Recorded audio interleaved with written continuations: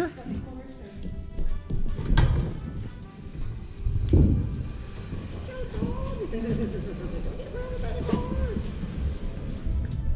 On this side it looks great. Exactly, it looks great on this side.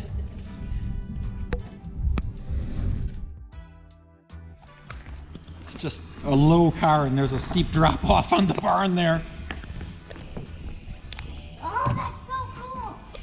Oh, I've been standing around outside. It's sunny, but it's still, you know, I'm just wearing an insulated shirt, not a jacket, and I just realized it's a heated steering wheel. It feels so good.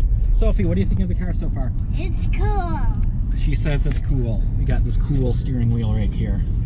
The Opal steering wheel. So nice and warm. Okay, here we go. Here is my new Chevy Volt. Well, new to me. It is a 2012 model year. And I got a great deal on it. But the reason why I got a great deal was because a deer hit the car. And if we look over here, the driver's side door has to be opened from the inside because the handle here doesn't work on the outside.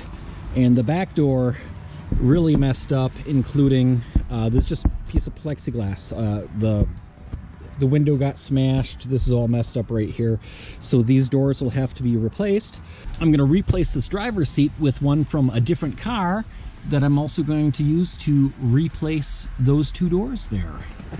Okay, here we are. We are taking the new to me 2012 Chevy Volt to the automatic car wash. And why I'm here is because, hey, the doors being banged up on this car, I don't even know how well they seal. So I'm gonna be a little crazy here.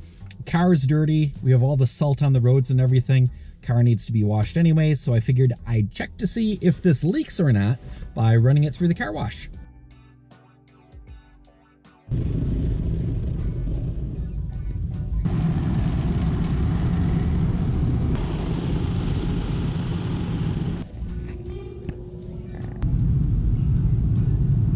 The big blower to dry the car off.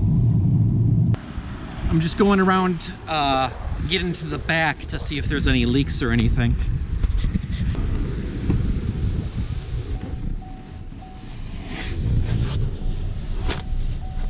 Oh, broken window glass. Good, glad I found that with my fingers. No, good seal all the way around. Plexiglass, duct tape, and the door, even as smashed up as it is, seals up real nice. Should I have borrowed the car and taken it through a car wash before I bought it? Probably, but seemed like a good deal on the car, and I still got work to do fixing up those doors, but I'm having fun with it so far.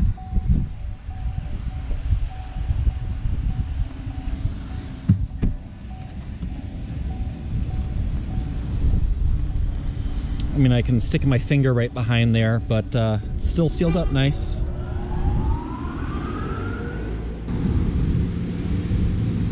So that's what it looks like now that it's clean.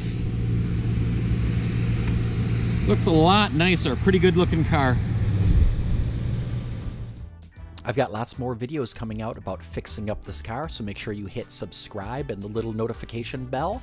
And also check out all my other electric vehicle projects right here on this YouTube channel. And come check us out at 300mpg.org.